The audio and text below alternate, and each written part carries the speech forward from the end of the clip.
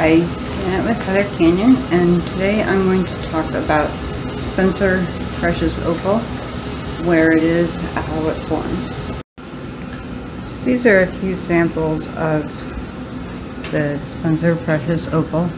You can see that they are in a rock, and the way that the opal formed is there was obsidian, which is volcanic glass, and it was deposited in layers as the glass flowed out of the volcano, and then hot fluids from the volcano moved through the layers and deposited some silica.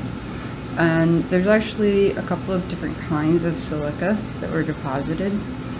First, we have these chert nodules, and that is microcrystalline quartz, which is silica, and they formed within cavities in the obsidian. And then within the core of these chert nodules we have the opal. And the difference between the chert and the opal is that opal is a hydrous silica and chert is not hydrous. So technically chert is a mineral, it has a crystalline structure to it, and opal is not a mineral. With the hydrous material in there, it makes it not have a crystalline structure, and that's actually what gives it the flash that makes the opal so common.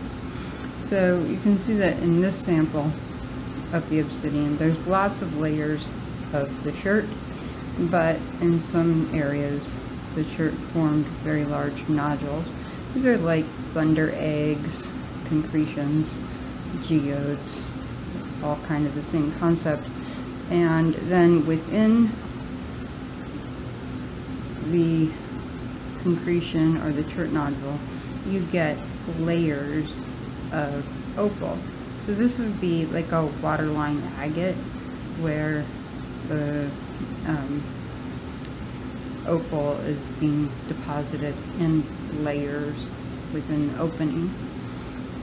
So there's several different samples here, and one of the main things is that the opal, for the most part, is just white opal, and that's common opal, or sometimes it's called potch, and that's nice. But the really significant part of the opal is the precious opal.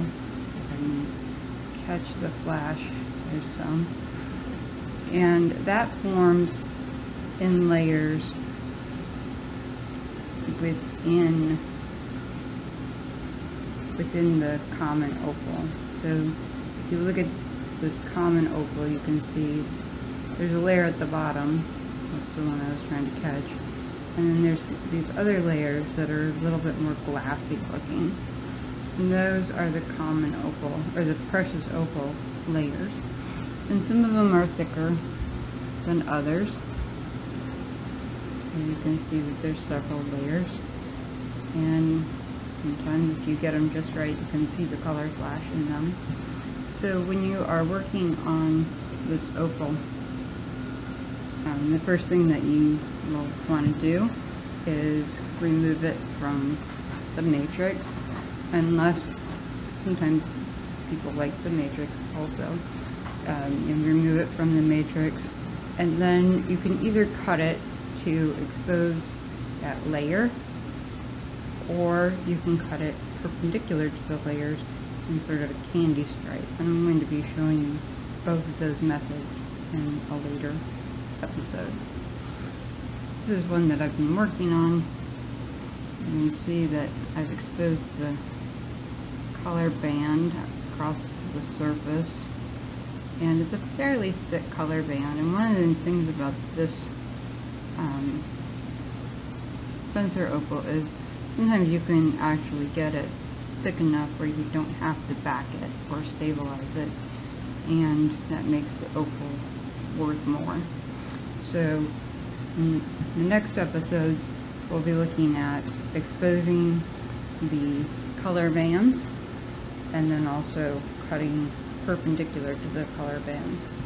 So visit heathercanyon.com to see some samples and also to follow along with future episodes.